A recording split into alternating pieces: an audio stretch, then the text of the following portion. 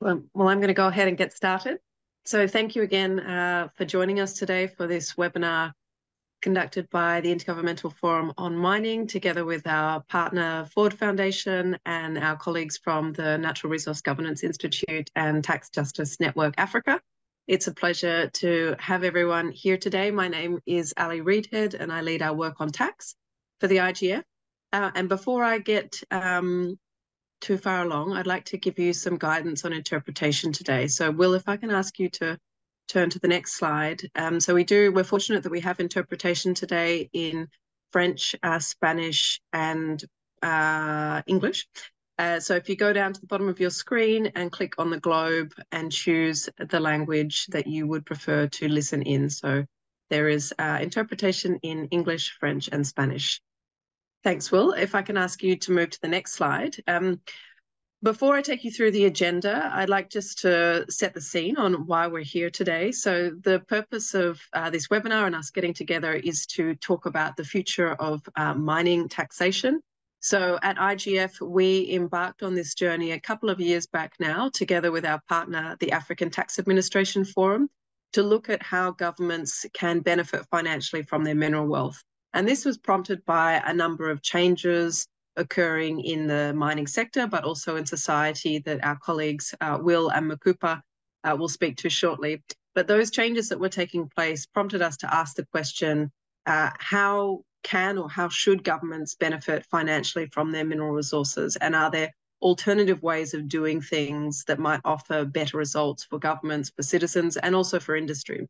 So this was a journey that started a couple of years back, and through that process, we had the opportunity to work with lots of different collaborators, including Will from NRGI and Makupa from Tax Justice Network Africa, along with some others that are joining us on the call today. People contributed ideas that we were then able to help them develop, and that culminated in a book that we were able to publish in June this year, The Future of Resource Taxation, and launched that book in Lusaka, Zambia. And that goes into 10 policy ideas that we think offer interesting options for countries as they look at how to increase financial benefits from the sector. And my colleague Viola Tarus from IGF will take us through some of those ideas later on during the session. So that's why we're here, and we hope that's why the rest of you are here as well, to talk about, to take stock really of what's worked, what's not worked in terms of mining taxation, and how could we do things differently going forward. In terms of the format for today, so I'm going to pass over to my colleague, Tony Bebbington from Ford Foundation in a moment to share some opening reflections. Then we'll hear from Will and Makupa on emerging trends as well as challenges to revenue collection. There'll be an opportunity for discussions with the audience, and then Viola will share some of the policy proposals outlined in the book, and then there'll be another opportunity for discussion. So we really encourage you to take this opportunity to share your experiences, your comments, ask any questions that you might have. Please feel free to write questions or comments in the Q&A function, in the comment function, and of course also to raise your hand if you would like to speak at any point during the webinar. We'll do our best to get to you. So I think that is all I'm required to say. So I'll now pass over to Tony, who's the International Program Director for Natural Resources and Climate Change at Ford Foundation. So thank you for being with us, Tony and Emmanuel, and over to you. Well, thanks, Ali. As Ali says, my name is Tony Bebbington. I direct the Natural Resources and Climate Change program at Ford. And my main job in the next 40 minutes or so is to moderate the first two presentations and the Q&A. Before moving to introducing the two speakers, I guess just for reflection on why this theme is of relevance or of interest for us as Ford Foundation and as the Natural Resources and Climate Change program.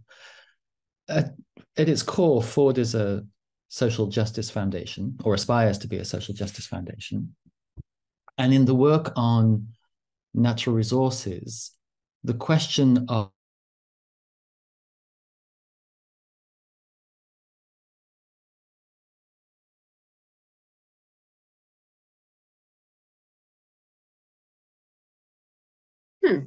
Okay, that looks like we might have just lost Tony there briefly. Hopefully he'll rejoin us. Oh, he's back.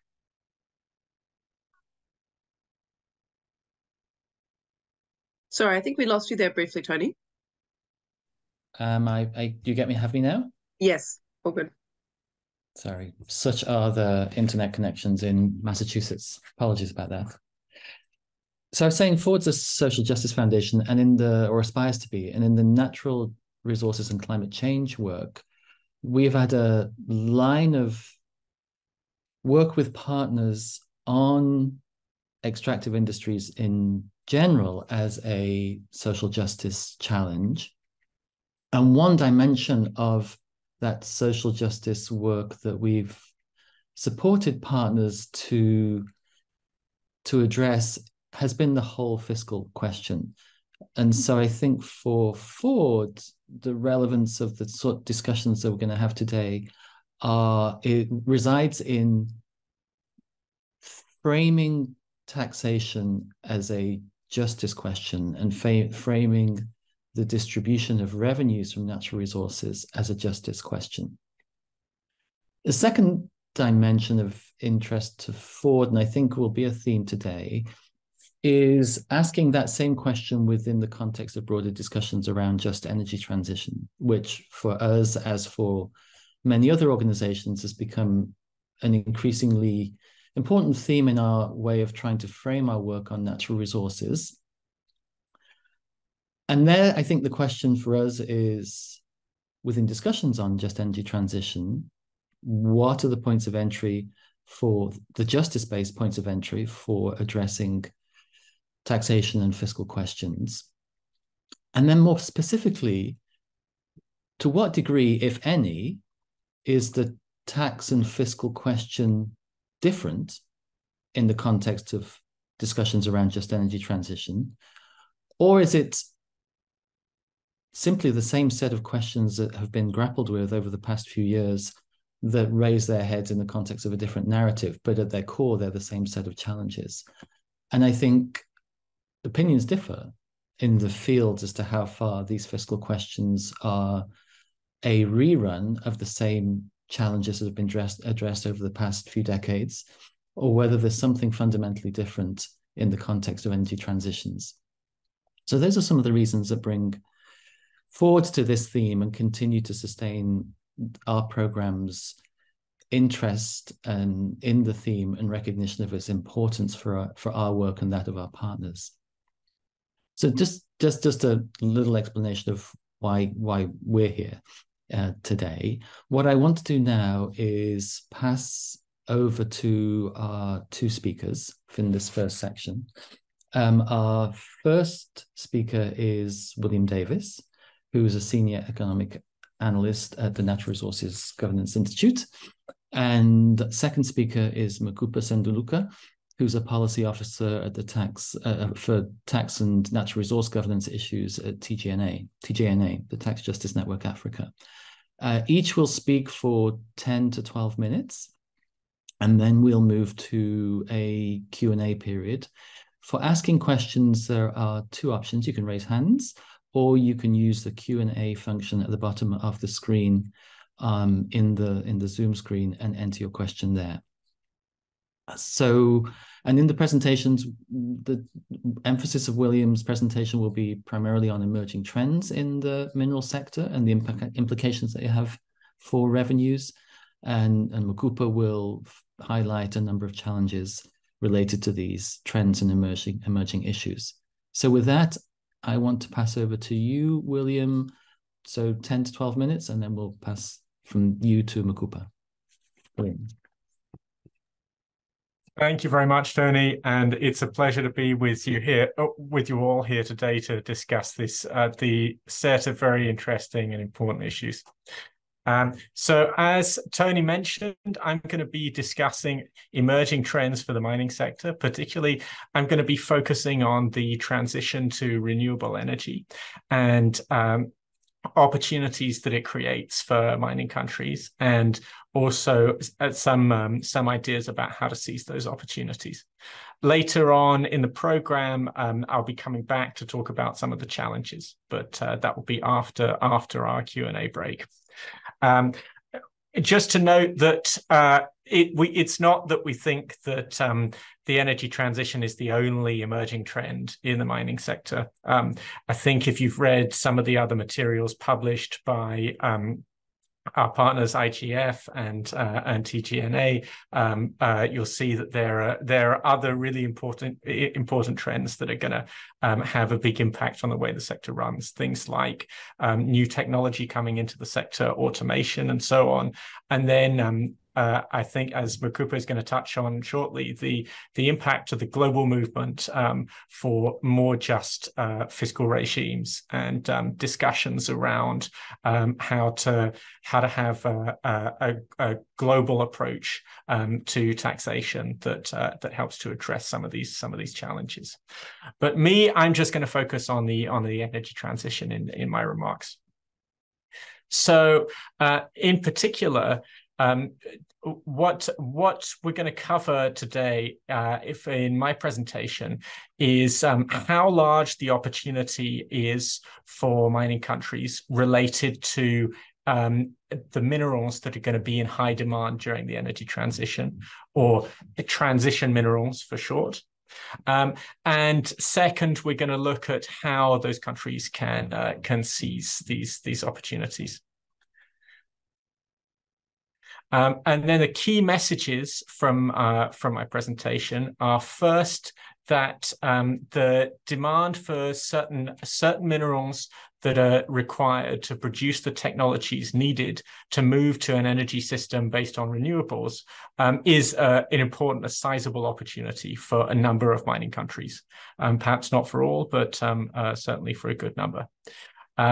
And the second key message is that in order to seize these opportunities, it's going to be necessary to adapt mining tax regimes to the trends and the realities of the energy transition. And I'm going to talk a little bit more in detail about how countries might be able to do that. But before I go further, I'd like to first ask you a question. Why will the transition to renewable energy create opportunities for mineral producing countries? Please feel free to post answers in the chat box.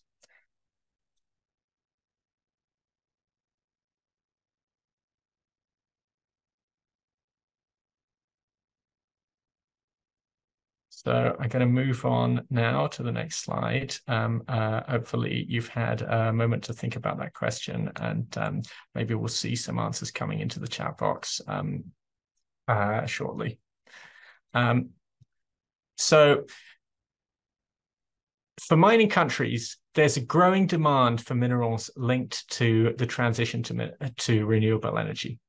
Above all, copper, but also cobalt, lithium, graphite, etc. And you can see from this graph a forecast from the World Bank of how much demand for some of these minerals is expected to grow by 2050 compared to the 2018 level of production, if the world takes action needed to limit global warming to 2 degrees above pre-industrial levels. And so you can see that for some of these minerals like graphite, lithium, cobalt, it's over a 450% increase. You can see that the increase in demand for copper forecast is relatively small. But that may be because actually the demand for copper is already very high. What we can see is that it's going to be maintained and to strengthen a little bit as the progress in electrification that we've seen over the last few decades will continue over the next few. This slide shows the opportunities that this may create for specific countries. So the graphic shows the level of transition mineral reserves, that is the reserves that have already been discovered and are already considered to be economically viable to extract and produce. Obviously, this is an estimate based on what S&P, which is the source of the data, think the long-term price of these minerals is going to be. But it just kind of gives you an idea of the size of the opportunity for certain countries. So you can see that, for example, for Chile, the value of its reserves linked to the energy transition is around $2.2 trillion. And similarly for Peru, around $1 trillion US. And just to note that based on the historical rate at which reserves tend to be converted into government revenues, it's around that conversion rate is around 16%. So what would that mean in terms of government revenues that these countries could expect? Well, for example, that might mean around $370 billion for Chile and $160 billion in additional revenues for Peru, for example. And this graph shows us some of those numbers for the potential revenues on a per capita basis. Sometimes it's important to put these things in context and look at how much resource wealth is worth on a per capita basis, because otherwise there's a risk of inflated expectations and the public believing that resource discoveries are going to be sufficient to move a country from a low income level to high income. And often that's not the case. So as you can see, for some of the countries that are highlighted on the last graph, the total value of these reserves for example, Indonesia is just $300 per person. And that's obviously going to be spread over the next few decades when these reserves are going to be extracted. But for Chile and New Caledonia, Chile with $18,000 per person and New Caledonia with $92,000, there's it's somewhat more important. So how can we seize the opportunities related to these minerals? Well, one of the ways that we can do this is by making sure that the tax system is appropriate to, at the same time, maximize revenues from getting these minerals out of the ground. I talk about revenues rather than employment or industrial development opportunities, because based on our experience, government revenues are the main way in which mining countries benefit from their mineral reserves. Unfortunately, industrial development opportunities seem to be too difficult to realize in many cases, and although mining can be an important employer, the transition to increased automation in the mining sector means that this is going to become less and less of an important benefit. And also, typically, we see that the value of employment of the employment opportunities for people from countries where mining takes place is much less than the value of what the government can get in revenues if the tax regime is set up right. So how can tax regimes be adapted to make sure that governments maximize their revenues, but at the same time also continue to attract investment into the mining sector, which is of course necessary in order to get any revenues at all. Well, one of the key areas, and this is it's been a long-standing recommendation that we've made for extractive sector tax regimes, but it may be even more important for some transition minerals, is to have flexible taxation. What do we mean by flexible taxation? We mean taxation that adjusts to economic conditions, so that mining companies pay more in tax when conditions are such that they can be more profitable, and pay less in tax when their profits are lower and where it might not be economically viable for them to continue production if the taxation burden was too high.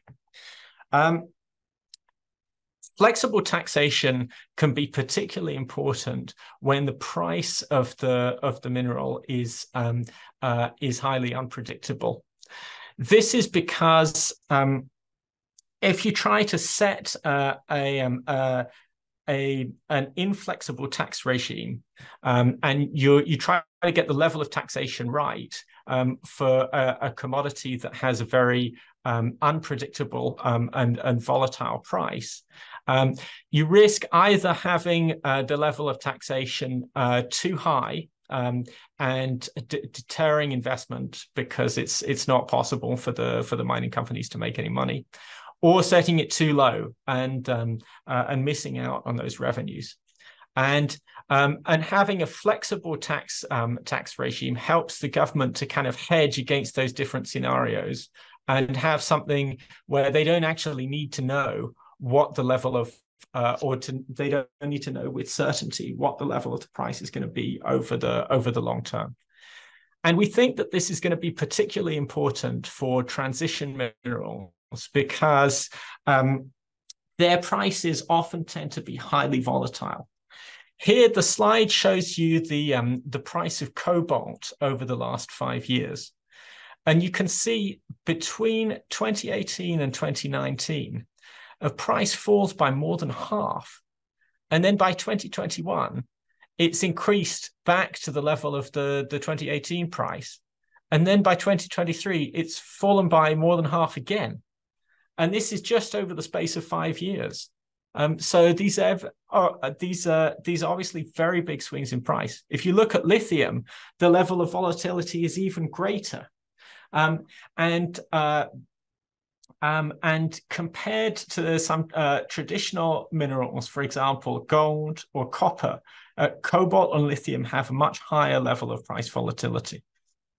And an example that shows how important this kind of flexible tax regime is, and why it's so difficult for the government to kind of set a particular level of taxation if it's not flexible and they don't know what the price is going to be, comes from Zambia. Zambia changed its tax regime for the mining sector 10 times in 16 years. And often the government would reduce taxes at times when prices were low and they were fearful of not attracting enough investment, and then increase taxes at times when prices were high. But the problem was that because of the time it takes to change the law and reform the tax regime, more often than not, they missed out on a significant amount of investment when prices were when prices were low and taxes were high, but then also missed out on a significant amount of revenue when the converse was true. And often, by the time they changed the tax regime, the price was just about to change. It was either about to make the new tax regime that they just adopted less appropriate. And we see that the Zambian government has now adopted a regime that aims to be more flexible. William, do you mind? Will we begin wrapping up? The pastor to Makupa. Sure. So linked to this, investors say that tax regimes that are unpredictable are one of the main factors that put them off investing in the mining sector. And so I think this is my last slide before I pass over. Another challenge for producing countries to benefit from transition minerals is the risk of tax avoidance by mining companies. And we think that this risk is particularly important for transition minerals because the transition minerals tend to be part of highly integrated global supply chains. So it's very likely that they will be traded from a mining company that is part of a multinational group to another part of that group, which makes it easier to avoid taxes when you sell the minerals, because you can set the company can set the price at which it's exporting to its business partner, and can set the price too low if it wants to avoid taxes in the exporting country. In addition, for many transition minerals, there's little transparency around the prices, the true prices for these minerals, in part because of the very fact that the markets are dominated by multinational corporations. So the prices that you see may not reflect the true value of what's being exported. And for this reason, we think it's particularly important for tax authorities to have the technological and human resources that they need to tackle tax avoidance. And I think Viola is going to talk about some specific solutions to deal with these problems later in her presentation. And I think that since I'm out of time, I will pass over to Makupa now. Thank you very much, and looking forward to speaking to you later. Thank you, William, for setting that amazing context on the current state of play with the energy transition and mining. As has been mentioned, my name is Mukupa, and I'm from the Tax Justice Network Africa, and I'll be giving more of a perspective on tax justice and what we've been doing around this work through the different elements that we've published, as well as the activities that we do. Next slide, please.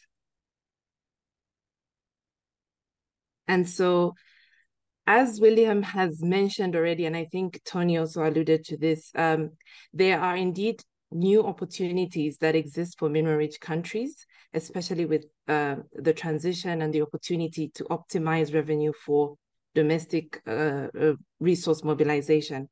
And it then presents an opportunity as well to ensure that as countries, particularly countries in the global south that are resource rich, this presents an opportunity to be able to optimize collection from the sector. And we'll be exploring some of those in this section, but more importantly, looking at some of the challenges that hinder domestic revenue mobilization from the mining sector, and what are some of the ways we can, what some of the solutions are we can to address the challenges. Next slide, please. So in thinking about the future of resource taxation, I think there's need to reflect on what some of the elements that hinder optimal domestic resource revenue mobilization are. And we as a movement are really concerned about benefits to resource-rich countries, as well as mine host communities that host these mining projects. Oftentimes we see in our work that the people that host these projects are far removed from benefiting from the mining activities. And so the question then becomes, how do we address existing inequalities? How do we address the challenges that hinder revenue mobilization for development, even as we go forward with the energy transition? In our most recent publication, titled The Principles of Tax Justice and Climate Crisis in Africa's Resource-Rich Nation, we explore how the principles of tax justice and what might mean for Africa's extractive sector, especially within the context of climate change and the energy transition. We are all agreed that indeed there's a need to rethink and relook the current tax systems, both internationally and nationally. And so these principles, through these principles, we are reflecting through some of the elements that need to change going forward to address the challenges that exist. Next slide. So in this slide, I have about 4 of the 5 principles, pick the 4 that relate to this presentation, and I'll be helping us think through what those R's are. We term them the 5 R's of tax justice, and we use them to reflect on some of the changes and challenges that need to happen. So the first R really focuses on the raising revenue. And here we are seeking to ask the question, how can tax be used as a tool to raise revenue for development and climate financing amidst the existing challenges?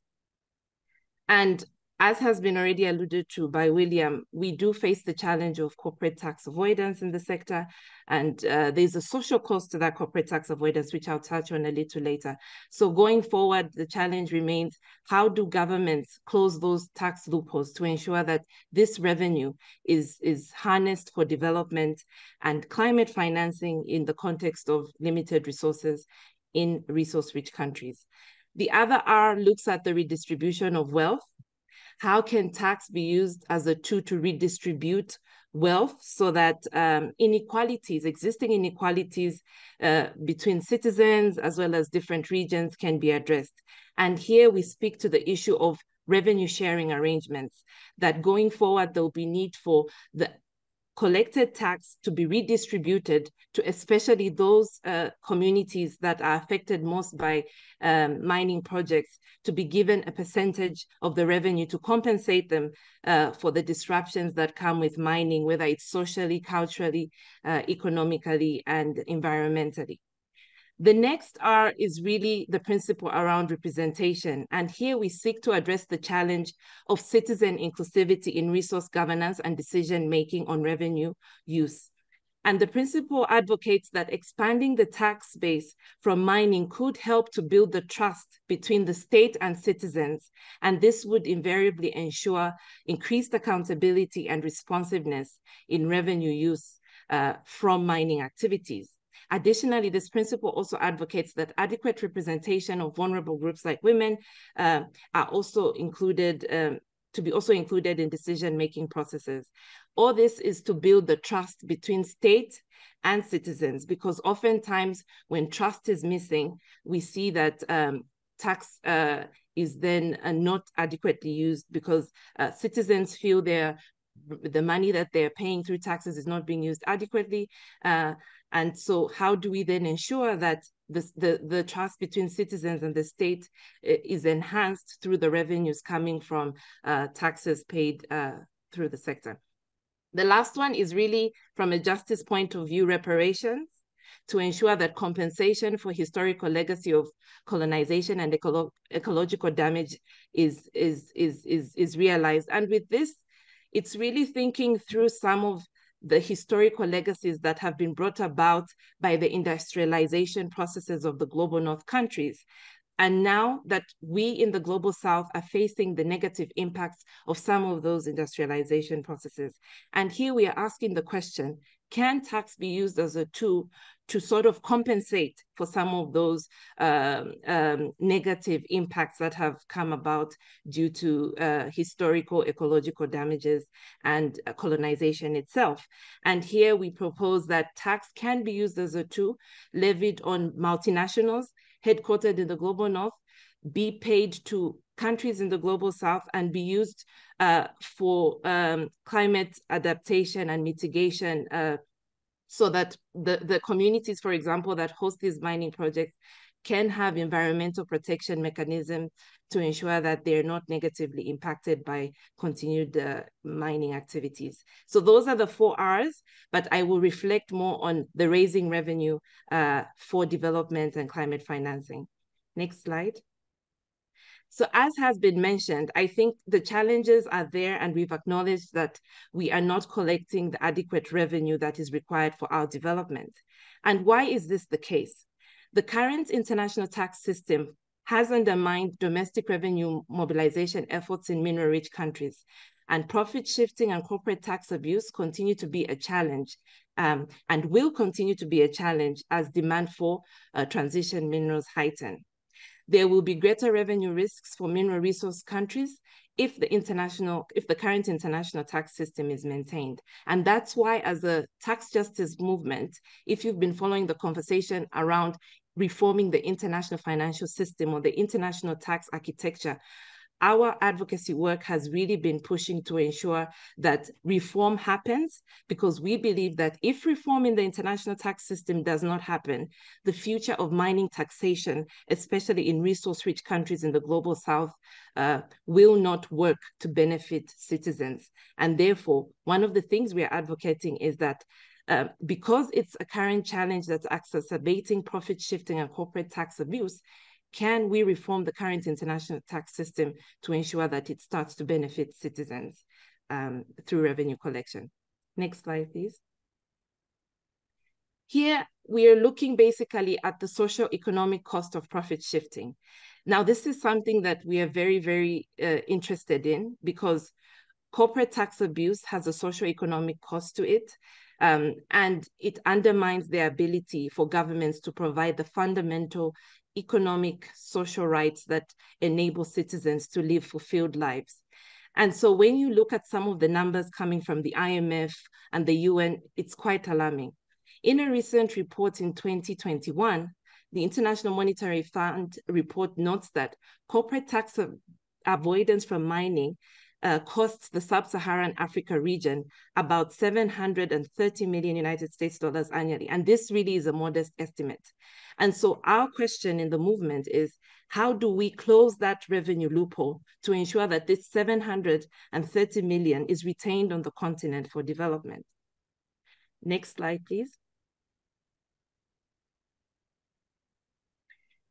The next figure is from the United Nations Conference on Trade and Development that notes that illicit financial flows linked to the export of primary extractive resources in Africa are estimated to be as high as 40 billion per year. Now, this 40 billion United States dollars is almost half of the 89 billion that the continent loses annually. And so you can see that the extractive industry is a huge contributor to the problem of illicit financial flows. This, again, is revenue we believe that could be channeled to public services and development if it's well captured and collected. Next slide. Now we go into looking at the case of Zambia, and I'm glad that William highlighted some statistics from Zambia and some of the challenges around policy inconsistencies that we faced as a country. In 2021, Oxfam did a study that showcased the potential tax avoidance that could be happening due to the operations of Glencore in the country. Glencore has since left the country and is no longer operating there, but they were managing and working through a subsidiary project called the Mopani Copper Mines. And in this report, Oxfam estimates that the Glencore group generated nearly 6 billion United States dollars in total revenue via this subsidiary called Mopani Copper Mines, but paid only 28 million United States dollars in corporate income tax over the 8-year period of 2011 to 2018. Now, that is very alarming. And the report further highlights that had Glencore not shifted profits artificially, Zambia should have been receiving at least 91 million annually in taxes from the Mopani project. And this amount could have gone into meeting almost half of the national water supply and sanitation budget needs. So we see that there's a direct impact on service delivery as a result of corporate tax avoidance in Zambia's mining sector. And going forward, we as the tax justice movement are saying the future of resource taxation has to look different, because monies that need to finance development need to be harnessed back into the economy. Next slide, please. Now, in just reflecting more broadly, as I conclude on some of the other challenges that have hindered raising revenue for development in resource-rich countries like Zambia and others, we've spoken about corporate tax abuse, which is already a given, as has been highlighted in previous slides. The next is the awarding of overly generous tax incentives that do not result in additional investment. And I think in our work, this is something that we've been pushing.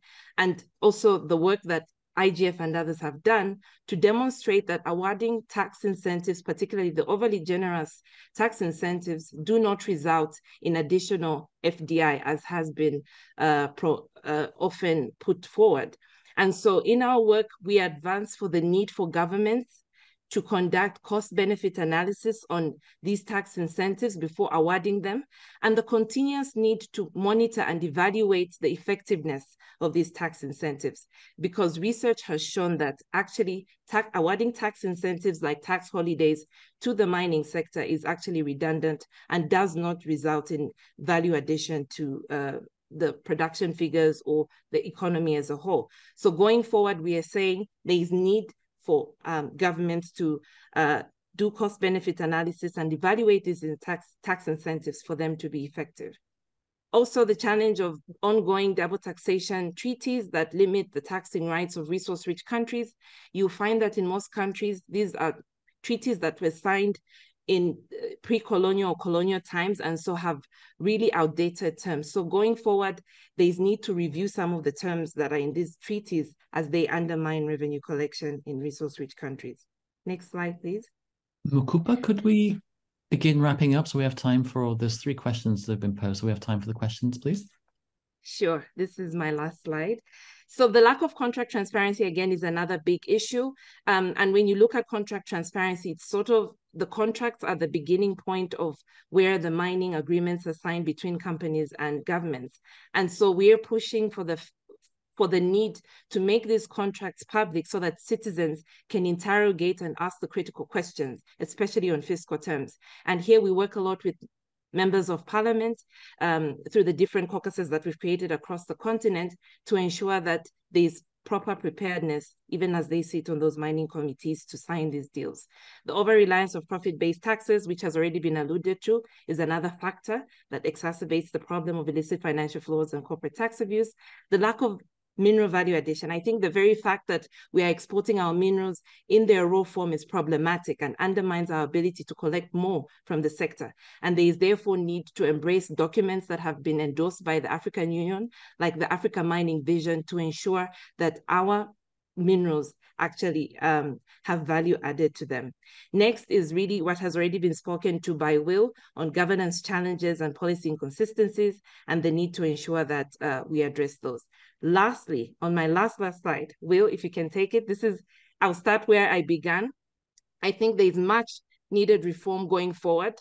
We believe that the future of mining taxation will be greatly impacted by how reforms in the international tax system pan out and evolve. And as a movement, we believe that addressing the inclusivity of development countries in global tax governance will be a first step to ensure that mineral-rich developing countries optimize tax revenue collection for their benefit. And so it's important that even as we have these discussions, reform of the systemic issue of the international financial system is actually at the center so that we can deal with the problem structurally. I'll end here and hand over to Viola. Thank you.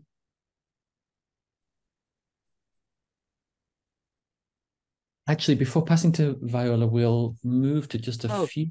Yes. We have a few. We're running a bit late, but we have time to take the questions in the Q&A. Thank you to those who've submitted those.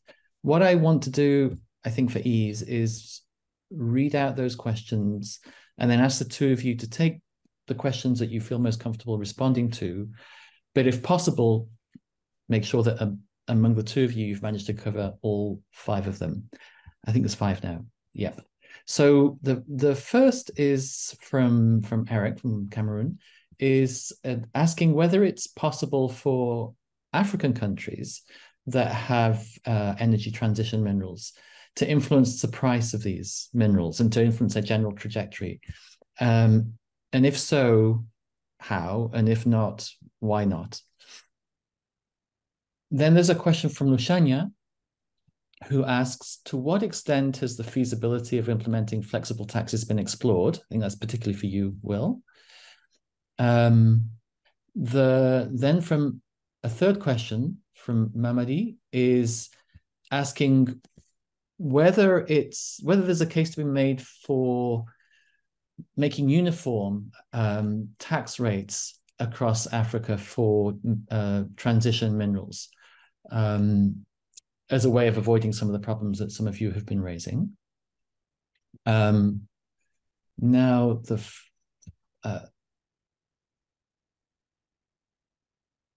there's another question. Actually, I'm going to go, because Eric has 2 questions here. We'll hold a second question for the second round in case we just run out of time.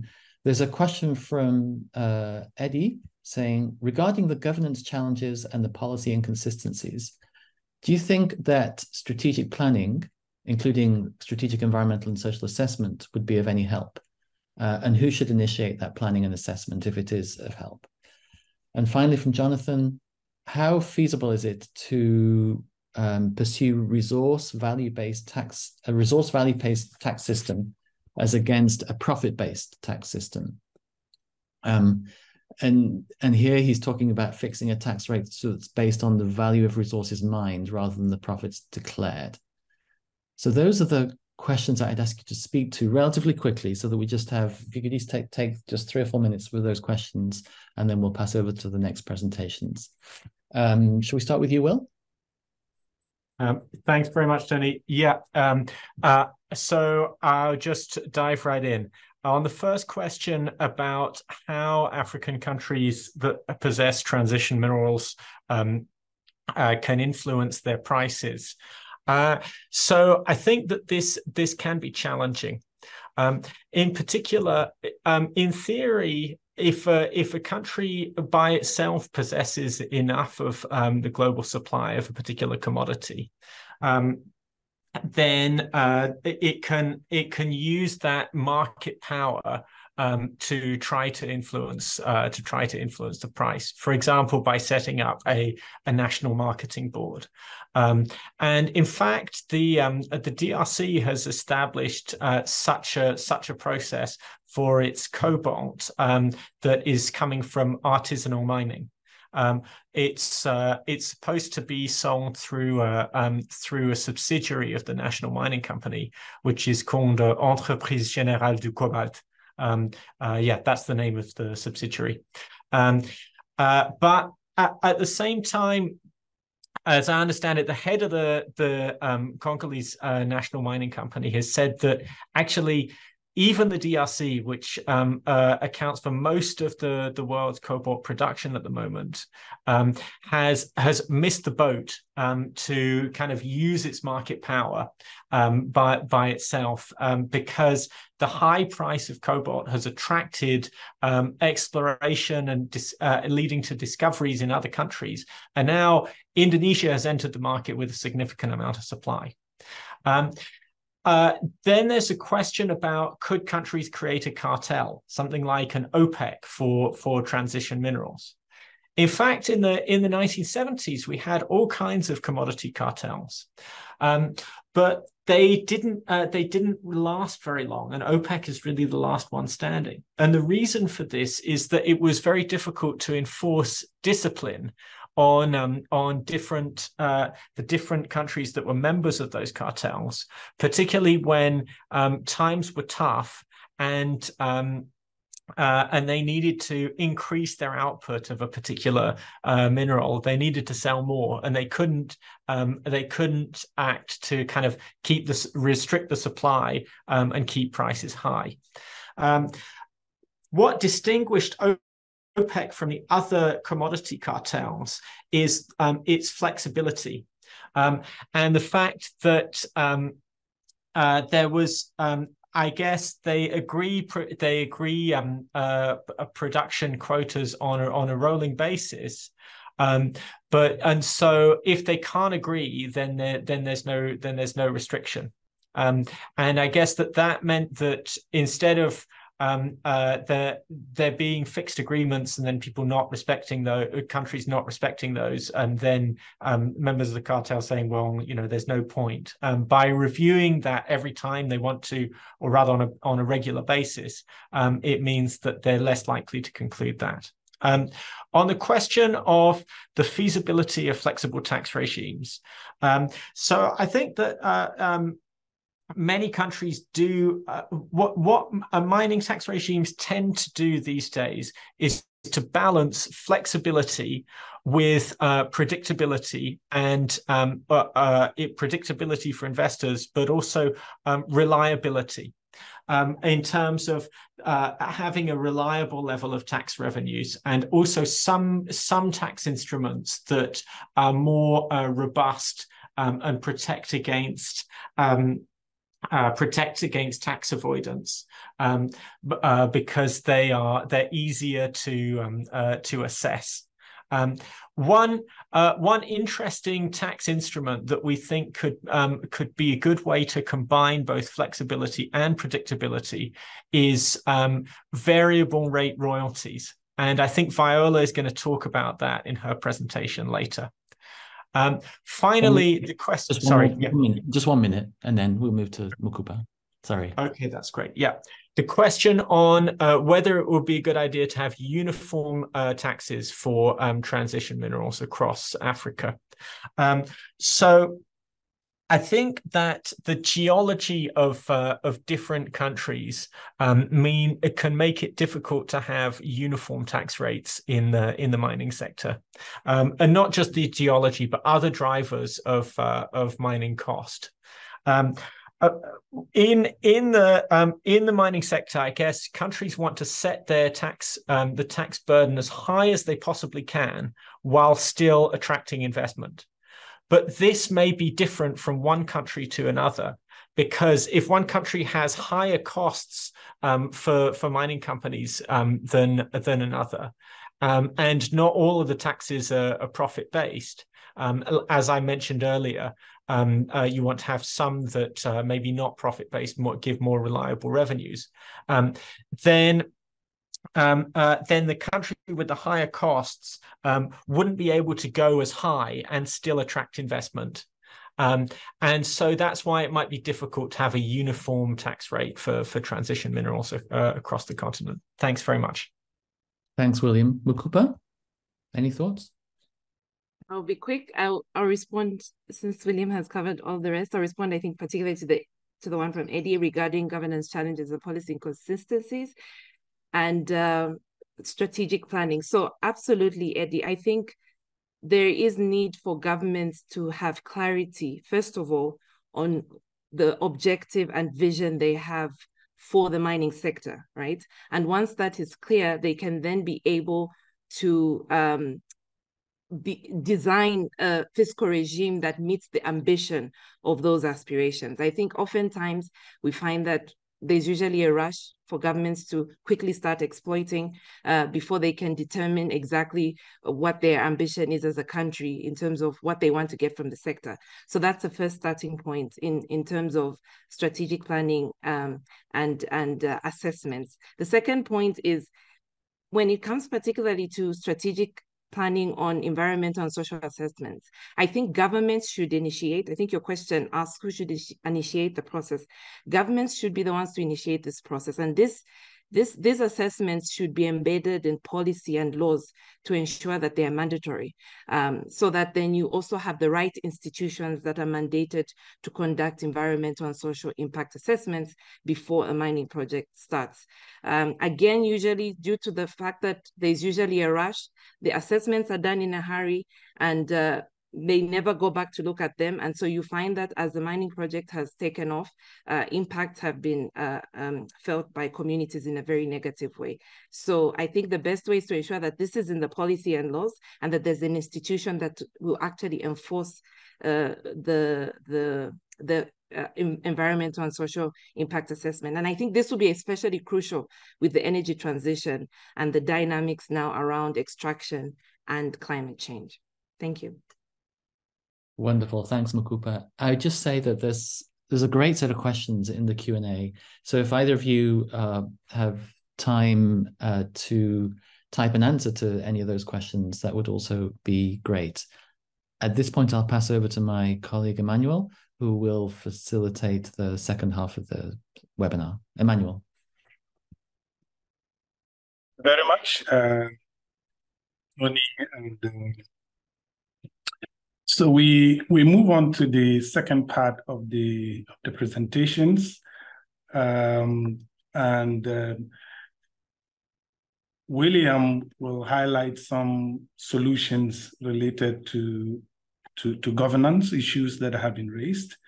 We will also have Viola Taras, who's the policy advisor, and IGF will present some fiscal policy options from the recently launched The Future of Resource Taxation. The document does have 10 policy ideas to mobilize mining revenues, and kind of structured as a handbook for policymakers that present a menu of innovative fiscal measures to strengthen resource collection in the mining sector. So let's start with William. And you both have about 24 minutes to do this. Thank you. Thank you very much, Emmanuel. And So during this segment, as Emmanuel mentioned, we're going to see why it's important to reform mining governance and why it's urgent to do so. And also we're going to look at some of the key ways in which countries can make these changes. The key messages for this segment are as follows. The first is that poor mining governance is hindering countries' efforts to make the most of their mineral resources. And second is that it's urgent to address this, especially so that countries can benefit from the boom in demand for certain minerals linked to the energy transition. In order to benefit from their mineral reserves, improving transition minerals, improving mining governance is urgent for countries that produce transition minerals. This is because the demand for these minerals presents, as I mentioned in my earlier presentation, presents an important opportunity. But the current challenges limit the ability of countries to fully exploit it and attract the investment that they need to produce these minerals. And levy the tax rates that they would need to maximize the benefits. In addition, there will only be high demand for these minerals for a limited amount of time. This is because countries representing 2/3 of the global economy have adopted targets of reducing their emissions to net zero by 2050. And that means that a large part of the transition of the energy system from fossil fuel based to renewable energy based should be undertaken by that date. While after 2050, there will continue to be demand for these minerals, it may not be at the same level because it will be about demand in line with the level of economic growth or maintenance and replacement of renewable energy technologies that need to be that have broken down or become obsolete. But between now and 2050, we expect much more demand as countries seek to replace their fossil fuel-based energy infrastructure with renewables-based infrastructure. In addition, the average mine takes 17 years to go from discovery to production. So really, if countries want to be able to sell transition minerals during the peak period of the energy transition, if we believe that it can be mostly accomplished by 2050, then they need to make sure that they get their governance frameworks right, not in 27 years, but in the next 10 years, so that they can benefit from these frameworks when attracting investment in new mines. Moreover, energy technologies are constantly evolving. And where there are governance challenges for around the extraction of a particular mineral, researchers are looking into ways to reduce the use of that mineral in renewable energy technologies, which poses the risk for countries that are hoping to benefit from selling that mineral that actually the world won't need it anymore, because new technologies will come online that avoid the governance and reputational risks for companies of using that mineral. A case in point is, I'm going to mention cobalt again, where a combination of high tax rates in DRC, the main producer, and concerns about working conditions in artisanal mines in that country, as well as concerns about broader mining governance, have led companies such as Tesla, one of the world's biggest electric vehicle manufacturers, to say that they want to reduce the level of cobalt that they use in the batteries that go into their cars, and actually led researchers to intensify their efforts to develop new batteries that use less cobalt. They particularly and they've actually been successful in doing this. So this kind of shows the urgency for mining countries that have transition mineral reserves. As they want to benefit from the energy transition, they have to address these governance challenges as soon as possible. What areas of governance do you think need to be improved? Please take a moment to post your answers in the chat.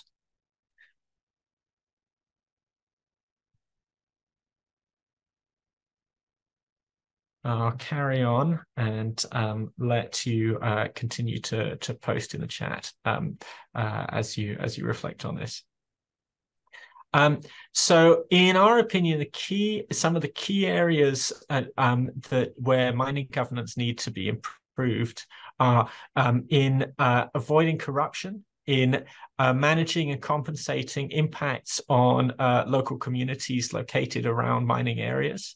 In terms of the management of extractive revenues, and also strong industrial policies to make the most of potential linkages from the mining sector to broader areas of industrial development.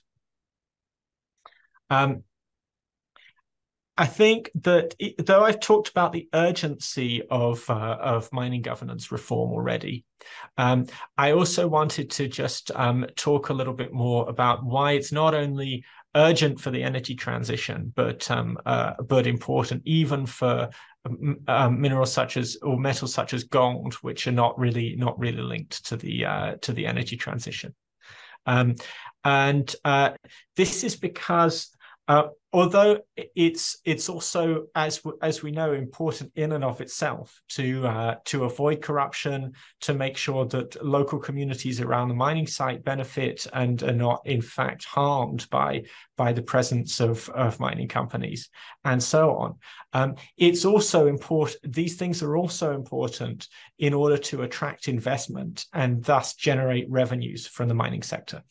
And you can see from this graphic, which shows the correlation between the level of mining governance as measured by our resource governance index on the x-axis, and the policy potential index, which measures the attractiveness to investors of a particular mining country.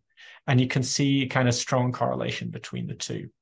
And there's also other evidence, for example, from the oil sector, which is similar, that countries with higher governance scores tend to attract more investment in exploration.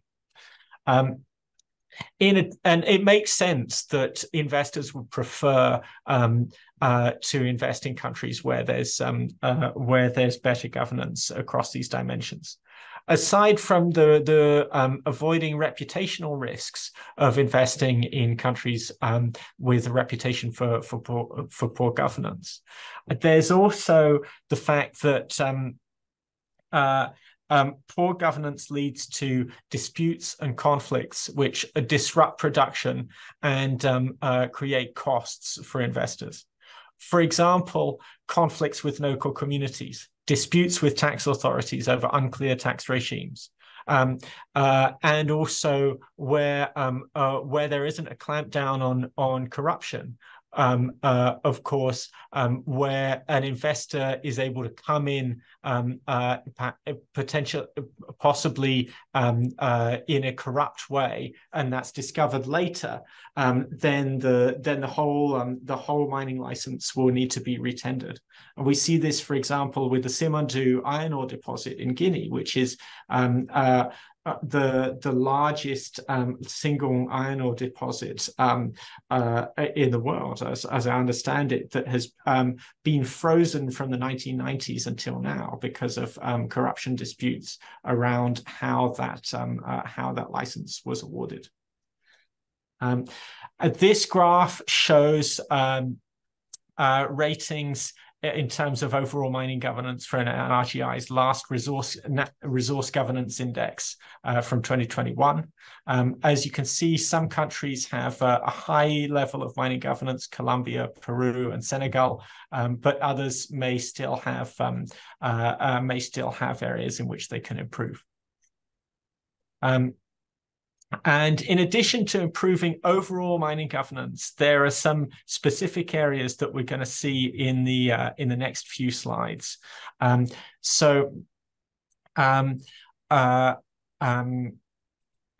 on now to one of those is improving the licensing and exploration process, or rather, attracting more exploration by reconsidering countries' geological wealth. And this is particularly important in the energy transition, because remember the slide that I showed you earlier on in the session about the the large increases in demand that we expect to see for transition minerals. Because there's such a large increase, it may be that some areas of the country that were explored in the past and considered not to have anything that was commercially viable to mine could now become commercially viable. And so there could be a benefit of re-exploring some geographical areas where exploration has already taken place and dusting off the results of old geological surveys to see if they indicate that some of these minerals could be present. Another way to do this another way to attract more exploration is to share geological data with companies to encourage them to look further, and also to share geological data with their neighbors, because deposits in a country on one side of the border, discoveries in a country on one side of the border mean that it's more likely for the same mineral to be discovered on the other side of the border. Because of these opportunities, governments should get ready to potentially grant licenses to revive previously unviable projects, or to see a large increase in interest in mining in their countries. As a result, they need to make sure that their licensing process is well governed, transparent, and has strong anti-corruption protections. And this is particularly important because we know that from previous commodity booms, actually often the opposite happens. Countries are keen to make deals quickly, they cut corners, and risks of corruption arise.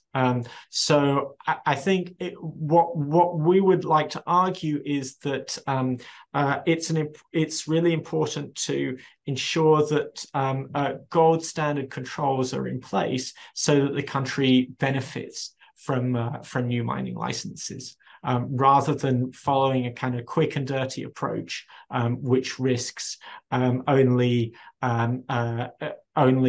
corrupt deal makers benefiting from new licenses being granted.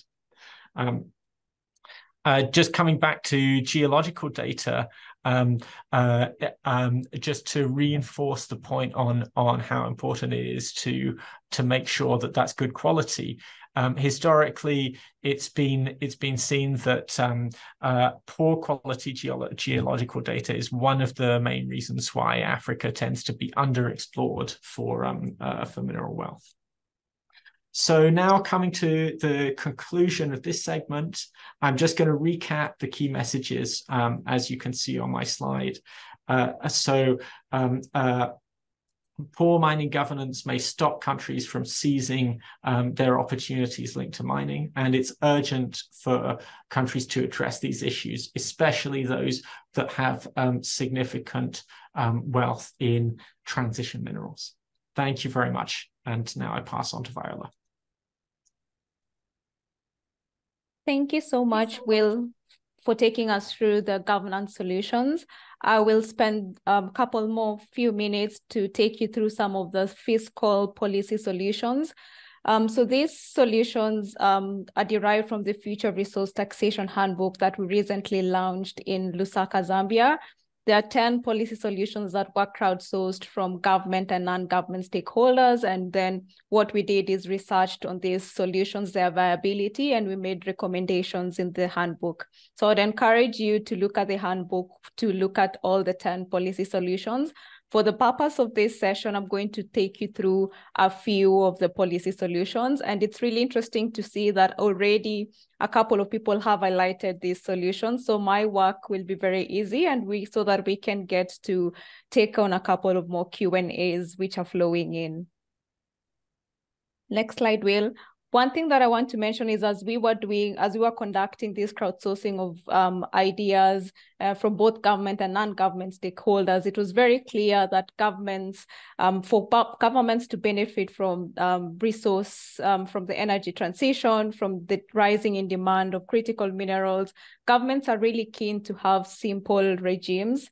They're very keen to get to have a fair mining fiscal regime, but also a regime that is equitable, sharing, allocating benefits equally, fairly between the investor and the mining company and also the government, but also importantly taking consideration of the communities that are living close to the sector, to the mining, where mining is taking place. So it's really important to understand what really governments are looking out for. And so these solutions are geared to try and respond to this, to respond to what governments are looking for in a mining regime. So the first one is one of the policy option we look at in the handbook is the sixth method. So this is a policy option that has its origin in the Latin American countries. And as you've heard from Will and Mukupa, one of the key challenges that governments are facing is on determining the price of these minerals. And so the sixth method helps to limit the risk of underpricing of minerals, especially where we have related party transactions. So the sixth method uses publicly quoted prices to calculate the revenue from the sale of minerals in a way of for the purpose of calculating corporate income tax. So the use of simple and transparent mechanisms or prices that are available and seen publicly avoids then, for example, or related, where these are related party transactions from underquoting the price of a mineral, meaning then the government will get more out of its mineral reserve. So we've highlighted in the handbook a couple of countries that are using it, Zambia being one of them, and we look into the detail about the key advantages and disadvantages of that. Next slide. Another policy option that we look at is the production sharing contract. In the comment, I've seen someone asking then, is it possible to move the allocation, to move the extraction of minerals to governments so that governments can do it, so that we can avoid this issue of profit shifting. So one of the things we look at in the handbook is how can government participate more in the extraction of these resources. We look at, for example, the role of state-owned enterprise. Something that we can see that it's increasingly becoming important in the mining sector is production sharing contracts. So governments want to move away from using corporate income tax as a way of collecting revenues from the mining sector because, again, of the what Mukupa has highlighted as the challenges with corporate income tax. And now they want to move to a resource-based taxation, or what we call production sharing contract.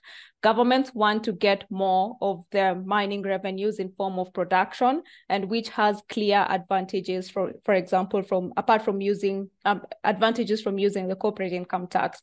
Some of the advantages and what government will be avoiding here when they get more of their revenues in terms of production is that the risk of underpricing of minerals for the purposes of calculating corporate income tax is avoided when you're using production sharing contracts. So those are some of the key advantages. And with production, government can be able to receive production, its share of revenue as soon as production starts. So the allocation starts from as soon as production starts, as opposed to corporate income tax, which happens only when the mining company has made a profit. So we highlight in the book what are some of the pros and cons of using production sharing contract. We can see that countries, for example, Uganda, Senegal, Papua New Guinea, are now introducing within their mining legislations the use of production sharing contract and moving away from corporate income tax. Next slide. Something that's also very important and also relates to the governance of the mining sector is the use of competitive bidding to allocate mining resource. And here we want to start from the start that who is the investor that is getting the rights to extract the resources from the ground. So it's really important.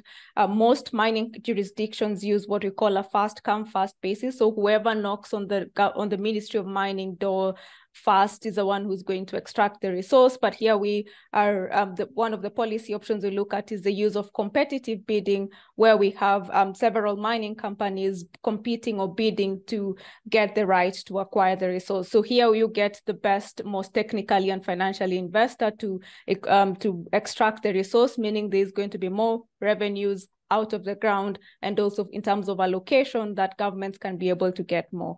We talk more about this and also share examples of countries that have this kind of policy option in use. Next slide. Lastly, I'm going to briefly talk about compensation and why this is, before compensation, I'll talk about variable royalties, but Will has alluded to this, so I'll skip this. But we really think it's important when countries keep changing their regime or royalty rates, subject to increased demand for their minerals. One of the things we look at in the handbook is the use of variable royalties, which are self-adjusting. And so countries do not have to keep on changing their royalty regimes. And so it will self-adjust based on the profitability of a mine or the price of a commodity. And so again, this ensures that government are getting more revenues when the demand is high. Lastly, I'm going to look at one of the policy options that touches on the compensation. And this was a policy option that was written by Will Davis here, and he can elaborate further for anyone who's interested on carbon pricing and mineral export. As most of you know, that the European Union has in place the carbon border adjustment mechanisms, which has an impact, for example, on the resource-rich developing countries that are exporting to the EU and do not have a carbon tax within their jurisdictions. So then what means that it's going to shift more revenues to the EU as opposed to what remains behind. And so we'll explore the applicability of carbon pricing mechanisms within African jurisdictions or developing resource-rich countries that are exporting to the EU as a way of retaining more revenues within the country. And we explain more, citing, for example, one country that has a carbon price, a carbon tax is South Africa, but also we explain some of the problems that they've had in terms of enforcing a carbon tax. So those are some of the policy options, and feel free to go to the handbook where we explore more. One of the policy options we look at, for example, is on development tax, which ensures that once that revenues directly trickle down to communities as opposed to going direct first to the national government and asking the national government to then distribute to the communities. So here we enforce, we recommend countries could look at, for example, a development turnover tax or earmarking some of the fiscal tools that they have to ensure that they directly move to the communities. I'll stop here because of time, but one of the things that we mentioned also in the handbook is we were very clear advising governments on, for example, what does it mean to enforce some of these policy options that they have to look at, for example, what law needs to change. They have to consider the interactions between the different legal instruments, but also most importantly, it's important to enforce these policy options in accordance to general principles of good governance, meaning that governments need to do a consultative process with civil society, with mining investors to ensure that everyone gets to have a fair share or an equitable share from the mining sector.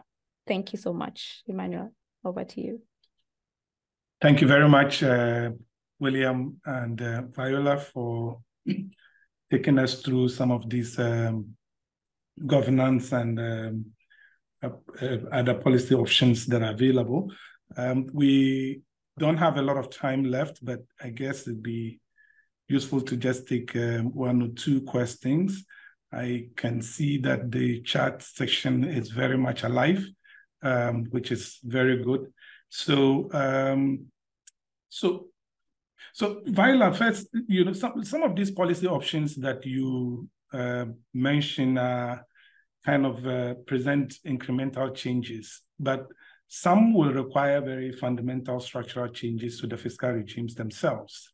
Given the political economy landscape that most of these countries are faced with, how realistic are some of these proposals? Thank you very much, Emmanuel. Yes, it's true that some of the policy options we look at in the handbook are very small incremental changes, but have a huge bearing on how much revenues get to be collected. But some, for example, like the use of production sharing contracts, presents a complete overhaul of the mining fiscal regime. As most of you know, that the mining sector rely on royalties and corporate income tax, and so a move to a production sharing contract would be a complete change. And so with some of the countries that are already looking to implement production sharing contracts, one key message that they tell us is, for example, they've received a lot of pushback from, for example, the private investors, from the mining companies, saying this is not how mining is currently undertaken. And so governments would become a bit more jittery in terms of not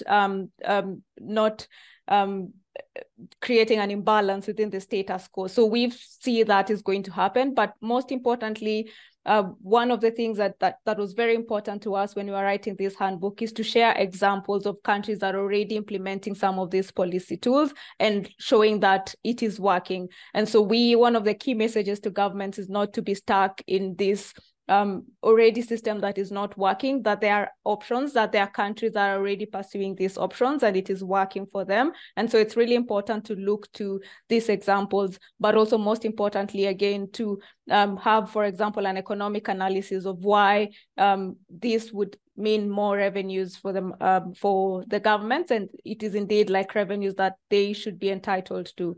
So that's one thing that we made sure to have in the handbook. What are the examples of countries that are pursuing these regimes? Is it working for them? And giving a couple of more context. Thanks. Thank you, Viola. And maybe the last question to William. So this is coming from Caleb Boinye, and it's about best practices for minimizing corruption. And maybe you want to take this together with a question around, given that NRGI has been working quite a lot with civil society organizations, what do you think will be the role of civil society in bringing about this change? Thank you very much, Emmanuel. So I think that as with many different policies, civil society needs to hold government to account to make sure that government is implementing the kinds of policy frameworks that are needed to tackle corruption. Unfortunately, we've seen an erosion of the civic space in which civil society operates in many countries, making it difficult for civil society to do its work without being harassed or intimidated by government or worse. But I think some other things I can say about how to tackle corruption in the mining sector, particularly in licensing. I think it's well known that the use of commissioned agents is a real risk point for corruption in mining.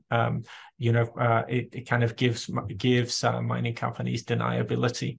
If they pay somebody to kind of secure a mining contract for them and they pay them very handsomely, and then they think that, they say that they were just paying them for their expertise, but really they know that the person is going to use that payment to pay a bribe in order to secure the contract. Aside from this, there are a number of other areas that are of high risk of corruption in mining, and we think that governments should focus on those high risk areas. Some of the key points are laid out in our report that we published last year called Triple Win. And this year we've published a French version of that report as well. Thank you very much. I think we've come to there are quite a number of questions still in the chat, and very interesting opinions also raised in the chat as well. But we've come to the end of this. And first of all, I would like, on behalf of IGF and Natural Resource Governance Institute and Tax Justice Network Africa, to thank you very much for spending this afternoon in this conversation. I know that it was also quite an early morning for some of you, and also an afternoon and quite a late afternoon for others. We want to thank you for this. I will not attempt a summary, but I think the key issues for me that mining sector presents a large revenue potential for financing development. But what is clear from this conversation is that this potential is often undermined by several challenges.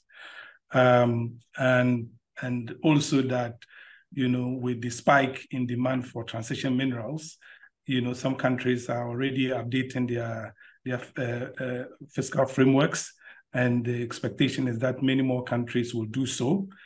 But we know that beyond just tweaking, existing fiscal frameworks, countries will need to undertake new policy frameworks and investment models that are more robust to deal with the issues such as tax avoiding, etc., from the onset.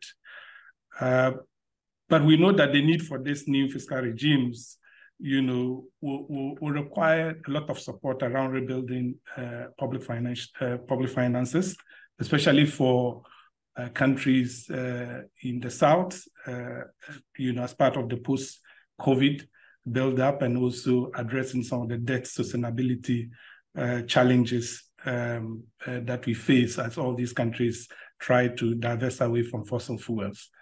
So we want to invite you to join NRGI, IGF, and Tax Justice Network, we know there are many other organizations that are thinking about these issues, to think collectively as we provide some possible pathways for governments as they struggle to deal with these issues.